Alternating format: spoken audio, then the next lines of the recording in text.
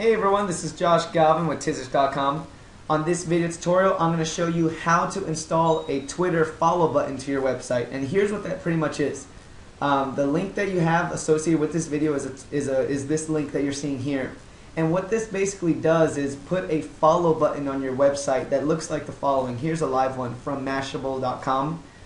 Basically, if you see right here, you see how there's a button that says follow and it says @Mashable. Basically, if you click on this button, you see how there's a check mark now that says you're now following @Mashable.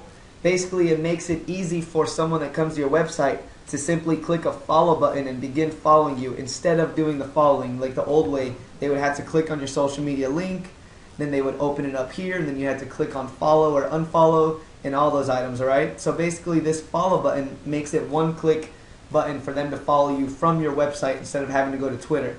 Here's how you install this. So what you want to do is go to your admin panel, or first go to this page here. Go to the page you see here, basically. And on this page, this is the link I've given you. On this page, just fill it out. So what's your username? Enter your Twitter username. So I'll put Tizish. What color background will be used? We'll just use light. And then show follower account. We'll put yes. I think the follower account is pretty good. And then after that, that's it. You want to put English. And all you want to do at this point, you may or may not see the button depending on your Twitter settings. But either way, all you got to do is the following. Just copy all of this code here. We're going to right click. We're going to put copy. Now we're going to go into our admin panel. And here in our admin panel, we'll see on our left hand side under appearance, there's a button called widgets, or a link called widgets.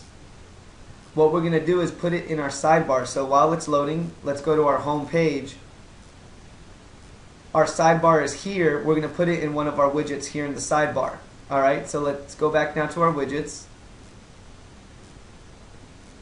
And here's our big list of widgets. What you want to do is the following. Take a text widget. So here's all the available widgets that you have. What we're going to do is this is your choice too. This is just a simple way. After you see how to do this, you can do it however you want. So let's say we take a text widget, and let's pretend we're going to put it at the top of our website. Or maybe we'll put it after our email updates. So you put a text widget wherever you want, and now all you're going to do is right click, put paste, and then simply hit save.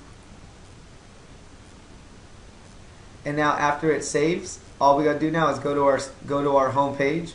Let's click refresh, and we will see our follow on Twitter button right below here.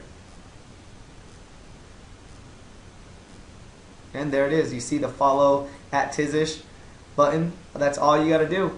So put this wherever you want. An ideal place is either after your blog post, in your blog post, or actually realistically, to keep it really simple, is in your sidebar. The sidebar, as you see here, is really the best place. So choose if you want to put it in here, if you want to put a title with it. It's all up to you. I'm not going to go into all those options, but basically this was the basics of adding the follow button to your site if you wanted.